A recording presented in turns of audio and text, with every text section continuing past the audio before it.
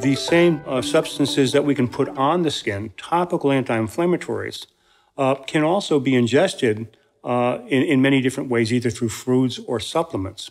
Now, this is an unusual situation because most people think of skincare as completely separate from nutrition, and they are actually synergistic. One assists another, and then the sum is actually more than the parts. So if you look at the anti-inflammatory diet, wherein we're getting a diet that's rich in antioxidants, and then we take those same antioxidants and anti-inflammatories and apply them to skin, we're getting a double effect, a systemic anti-inflammatory response that you can actually measure if you took a blood test. At the same time, we're putting the concentrated anti-inflammatories directly on the skin, which we call the target organ. So it truly is beauty from the inside out and then outside in.